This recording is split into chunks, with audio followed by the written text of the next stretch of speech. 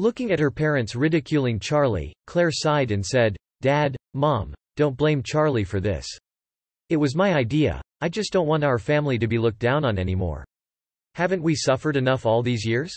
Claire's mother blurted, "But still, you can't take on such a task. It's not just you. Even if your grandma goes in person, they wouldn't entertain her." Charlie managed a bitter smile as he watched the bickering. He bet that his snobbish in-laws would never believe that he was the real owner of Emgrand Group. At this exact moment, there was a knock on the door. "I'm coming." Elaine heaved a distressing sigh as she walked to the door and opened it. Charlie shifted his gaze to the door and saw a young man donning an Armani suit standing at the door. The man looked very charming and alluring with a Patek Philippe watch on his wrist, which seemed to be worth at least $4 million. Elaine shrieked excitedly, "Hey, Wendell! Why are you here?" The man was Wendell Jones, the young man of the Jones family who had been pursuing Claire relentlessly. Wendell donned a smile and said, "Auntie, I heard about Claire's negotiation with the Emgrand Group, so I'm here to give her some ideas." "Wow, you really are our family's life savior." Elaine was very excited and thrilled, and she looked at him like she was looking adoringly at her son-in-law. She quickly welcomed him into the house and said, "Wendell, could you help Claire to win Emgrand Group's contract?" Wendell nodded with a polite smile. He ignored Charlie entirely, treating him like a lowly ant. He walked straight to Claire and said gently, "Claire, why didn't you tell me anything about this? This is huge. Anyway, don't worry, my family has some connections with Emgrand Group. I'll speak to my father. Let's see how we can help you with this." Frankly, Wendell's father wasn't as influential as he claimed to be, but he was simply trying to win Claire's heart by saying so. Claire knew that Wendell had feelings for her all along, so she said indifferently, "Wendell, I appreciate your kind offer, but no thanks, I'll find a way myself." Elaine gaped in bewilderment and chided, "Claire, are you crazy? Mr. Jones is kind and generous enough to pay you a visit and help you. How could you say such things?" Claire remained quiet, but Charlie asked Wendell intriguingly, "Mr. Jones, I'm curious, how can you help Claire? Emgrand Group is so big and I don't think you're much of an influence to them, right? And now you claim that you have a way to help Claire win the contract?" Wendell sneered contemptuously and said, "What do you know? The Jones family and Emgrand Group have always been cooperating partners for years.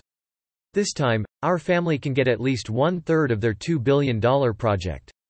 Until then, I'll ask my father to allocate $10 million as a subcontract to Claire. Mission accomplished, isn't it?" Charlie gaped in surprise, "Wow! I didn't know that the Jones family has such an intimate relationship with Emgrand Group." Wendell sneered. "Of course. Everyone in Orus Hill knows about that." He then glared at Charlie disdainfully and uttered, "Charlie Wade, let me offer you a piece of advice.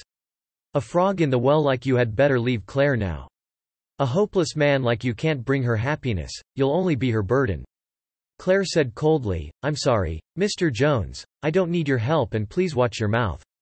Dumbfounded, Wendell said in disbelief, "Claire, I'm helping you. Why are you still taking this loser's side? Why are you so protective of him?" Claire said in a serious tone, "He's not a loser, he's my husband." A gloomy cloud hovered over Wendell's face. He growled furiously, "Okay. You asked for it, do as you please. I want to see how you're going to solve this problem.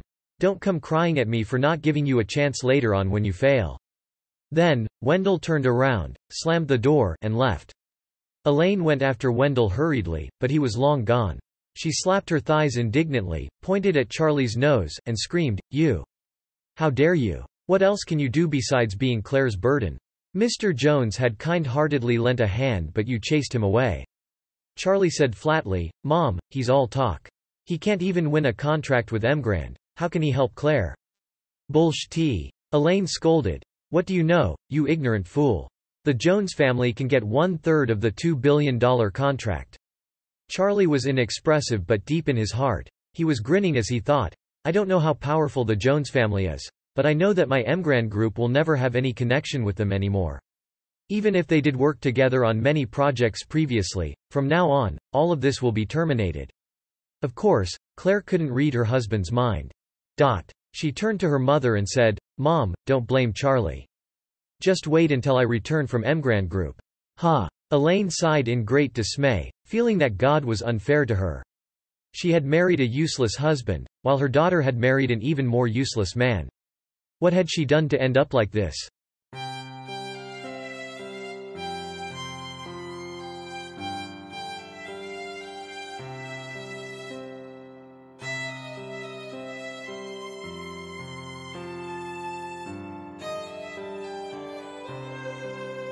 The next morning, Claire brought the file filled with proposals that she had prepared overnight and went to the Emgrand Group office with Charlie.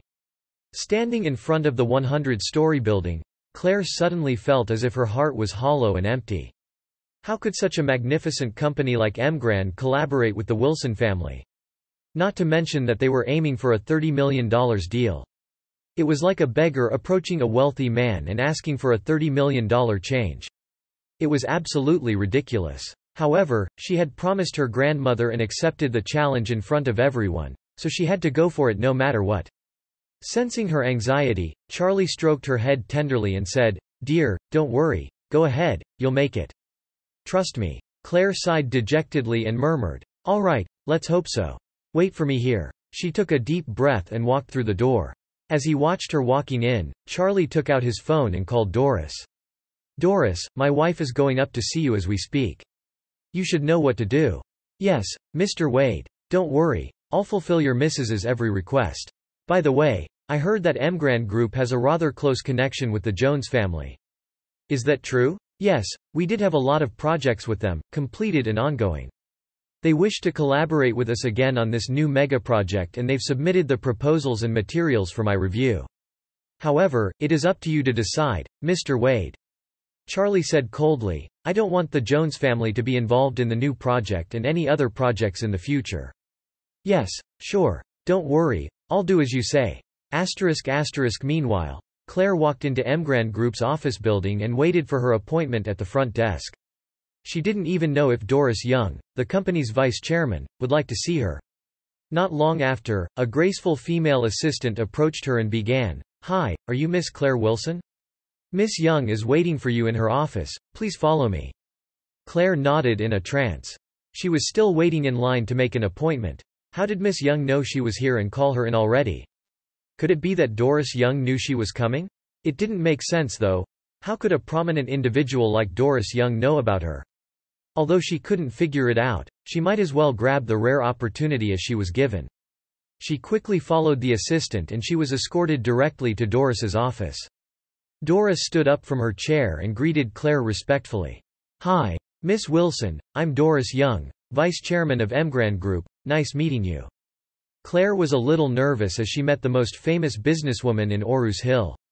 She spoke, her voice trembling anxiously but staying calm. "Hello, Miss Young, thank you for seeing me. I'm here to talk to you about the hotel project. Although Wilson Group is not as strong and prominent as other companies, I can assure you that we work very hard and have established a very positive reputation in the interior design and decoration industry." She handed over a document file and continued, "Miss Young, this is Wilson Group's portfolio. Please have a look." Doris smiled gently and took the document from her. After a brief glance, she said immediately, "Miss Wilson, I've seen your documents. I think you are the perfect partner for us." "Really? Is it true?" Claire gaped in bewilderment. Why did it go so quickly and smoothly? It was a little too easy, wasn't it? Doris said with a smile, "Of course. I admit that Wilson Group does not match our requirements and qualifications. But our chairman thinks highly of you and he is willing to give it a shot." "Your chairman?" Claire said in a shocking tone, then asked, "May I know who your chairman is?" Doris smiled faintly. "Our chairman is Mr. Wade from Eastcliff." "Mr. Wade?" Claire frowned in confusion. "I don't think I know anyone by the last name of Wade except for my husband." Doris nodded gently. Charlie had ordered her not to disclose his identity, so she could only say that much. Other than Charlie Wade, Claire didn't know anyone by the last name of Wade, but she would never have guessed that her useless husband, who was an orphan, would be the Mr. Wade that Doris was referring to. Then, Doris added, "Miss Wilson, I see in your proposal that your quotation for the agreement is $30 million? Claire nodded anxiously and asked timidly, "Is it too much?" Doris smiled and answered, "Oh no, it is actually less than what we have budgeted for." Claire furrowed curiously. "What do you mean? Our chairman told me to increase the quotation to $60 million. In the middle of the conversation, Doris retrieved a contract and handed it to Claire. "Look, We've drafted the contract in advance for a total of $60 million. If you have no problem with it, we can sign the contract now. Huh? This, Claire gaped, dumbfounded. She had never expected that Emgrand Group, which seemed so unreachable from Wilson Group's perspective, would prepare the contract beforehand. Moreover, the amount had doubled. Grandma's goal for the project was $30 million, but the contract literally stated $60 million in black and white. Suddenly, she recalled her husband's serious and earnest face when he had asked her to accept the task at the family meeting the previous night. Why was he so confident? When they were at Emgrand Group's entrance, she was very doubtful and pessimistic, but he seemed so positive and undaunted. Could it be that he had known the outcome all along? Who was he?